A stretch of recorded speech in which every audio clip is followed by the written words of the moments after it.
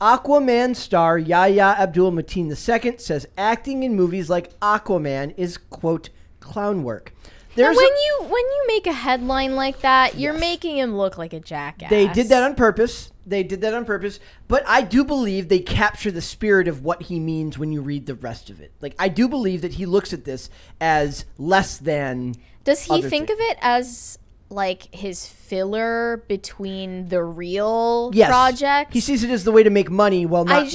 I hate that certain actors think of themselves as above acting or above acting in the jobs that are the most lucrative. So we're like Aquaman was. Yes, we're going to get into it. And there's also another one from the AV Club where it's even more. I might not even have sent it to you guys, but it's so insufferable, the writing, that it just the word. It's like, aren't you such a tortured artist? The phrase "late stage capitalism" is in there, so I knew I was going to love it when I saw it. So it says Yahya Abdul Mateen II's career thus far has included Emmy-winning turns on HBO's Watchmen, awards buzz for playing Bobby Seale in The Trial of the Chicago 7, and movies like Candyman, Aquaman, and The Matrix Resurrections. Well, I don't really blame him for like I said, I don't have a problem with you taking a job for a paycheck. I have a problem with you taking a job for a paycheck and then getting on your soapbox and having the material changed or talking down to the material. Take the paycheck. Right. Don't talk down about the material. Mm-hmm. So it says...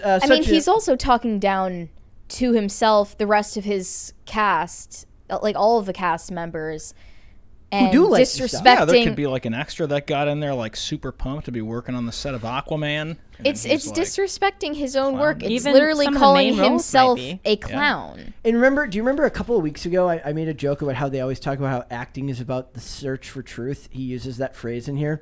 It might have been when you were on vacation. It's always like acting is about like getting to the truth. Well, the quote is everything should be about getting to the truth, but sometimes you got to know which movie or genre you're in.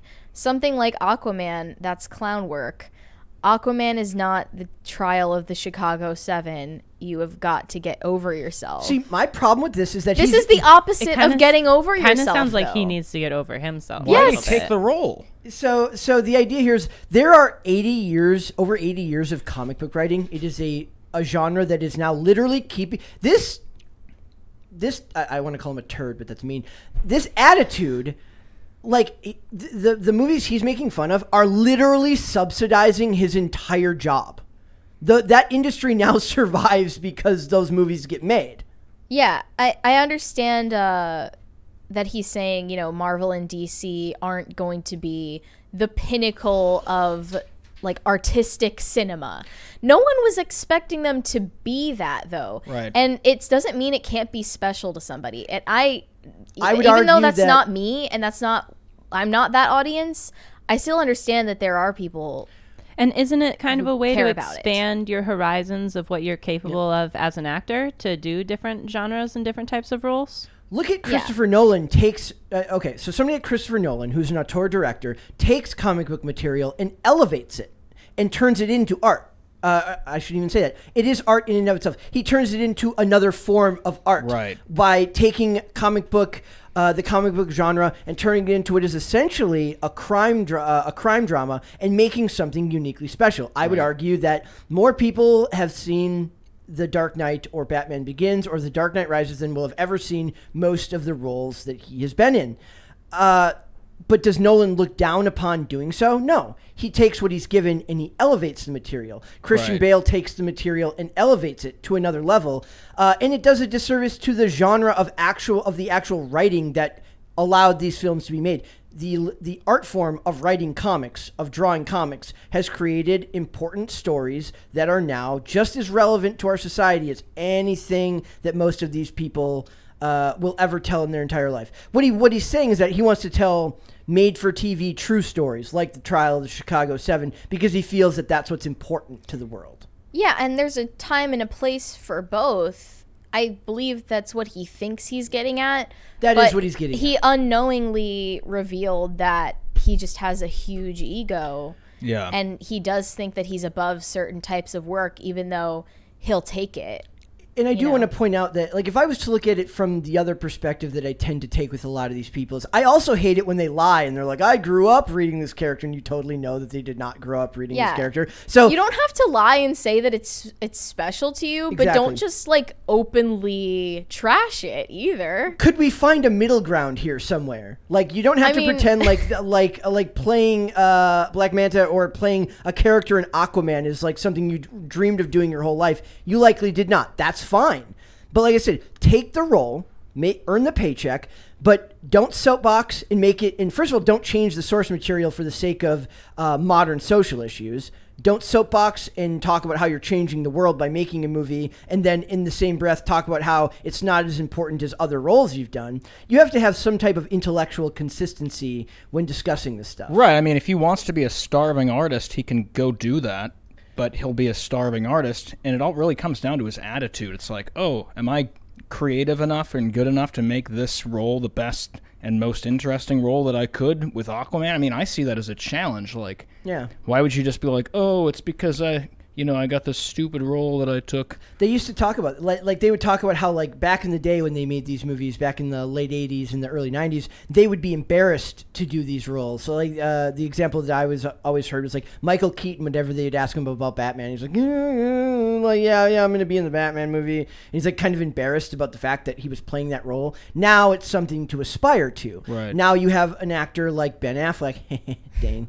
I'm looking at you. Dane is coping and seething right now. Who got that role having the first thing that he did when he got famous was build himself a bat cave. Like, there are people where that matters to them. So he denigrates the work. He denigrates the art to the people that it matters to, all because being in a movie with a social message is more important to you. Fine, but don't speak down to your audience or the people that are paying you money to go see this. That's like exactly what I was thinking, that I feel like he could have said, I really prefer and enjoy doing these roles where I feel like we're, putting out this truthful message or digging deeper, without being like, Aquaman's clown work. Like, yeah. Also, it is also kind of funny because he ends up in The Matrix Resurrections, which is an objectively awful movie. Like, a very bad movie that not ruins, but does a disservice to the entirety of, like, a franchise that changed a lot of lives as far as like what that first movie means to a lot of people. Say what you want about the sequels. Like, if you're not even the best part in a horrible version of a Matrix continuation, then I don't want to hear about clown work. If he went into it with the same attitude that he's going into Aquaman with, could have something to do with it. Just saying. And it's not to say he was in Ambulance. He was fine in Ambulance with Jake Gyllenhaal. He's I didn't like him in Matrix Resurrections, but that I don't think that was his fault. I think that was just an objectively awful movie that nobody's performance was going to save. If Keanu can't save it, then it's not savable. But it's sometimes if they view a film as being objectively more elevated and artistic and serious in tone, then they'll die on the hill of defending it and defending its merit, even when it was objectively less watchable than something more popcorn cinema or something more pure entertainment value based, like Aquaman, like any Marvel film. Chris Hemsworth says he's like, I will play this role of Thor until they literally throw me out of this. Like, that's what the fans want. They want someone who clearly cares about that performance. You don't see Tom Cruise like, I make Mission Impossible movies so that I can subsidize I can put dinner on the table. So that I wouldn't go see that if you said that. Yeah. So that I can make movies like Vanilla Sky 2. He's not actually making Vanilla Sky 2, God help us. But like the smart Keanu Reeves, like he's like, I will keep making John Wick movies as long as people want to see them. A smart businessman who works in Hollywood understands that you live and die on the fact that people have to show up to your movies to see them. I do think there's a fair point to be said that I don't think he's taken out of context here, but I think it was part of a deeper conversation that maybe I felt like calling it like he could have used any number of phrases to like soften the blow of calling it that. I think he's voicing something that a lot of actors feel about their roles, which bugs me. Yeah, right. Like, and that's why dudes like Eric D. July talk about, they're like, stop giving money to people that hate you. Stop supporting things where these people clearly, all they see these roles as, this character that you've grown up reading your whole life, that you're invested in the future of, that doesn't mean crap to this guy. This guy sees it as the stepping stone to the next bigger paycheck based off the readership that you have invested in for the last 25 to 30 years. In fact, he thinks you're a clown for going to see it. So what is with the hating the fan base? They love it, dude. Disease in Hollywood right now. Hollywood and critics live to hate the people that love. That's why channels like this, channels like anybody who watches this show likely watches stuff like Nerdrotic, like The Quartering, like a lot of those other channels. Whatever you think of, whatever of these channels, you can like some of them, you can dislike some of them. They exist because people like this cannot seem to understand what it means to be a bit diplomatic in their views of the world. There are people who make an entire living off of pointing out your hypocrisy. I think it's time to reevaluate.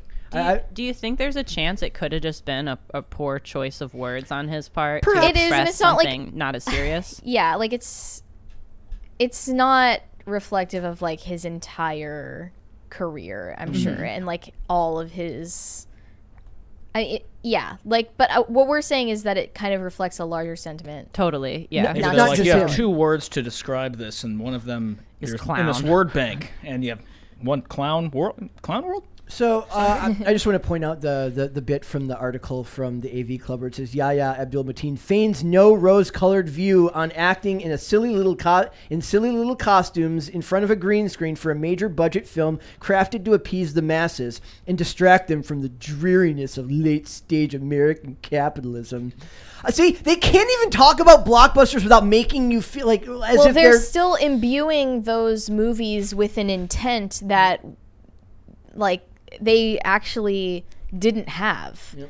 Distracting them from the dreariness of late stage capitalism. Yeah. Was that the marketing strategy for Aquaman? Even the article writer hates you, the fan. Like even the guy writing the thing thinks you watch this movie because you're an idiot who can't deal with the world at large. Like these people are the most self-centered and egotistical people on the planet. Which, even if that is true, you're distracted. You're watching a movie like that to distract yourself from how exasperating these obnoxious talking heads are. Aquaman is not the trial of the Chicago 7. That doesn't make any sense. They're not even like...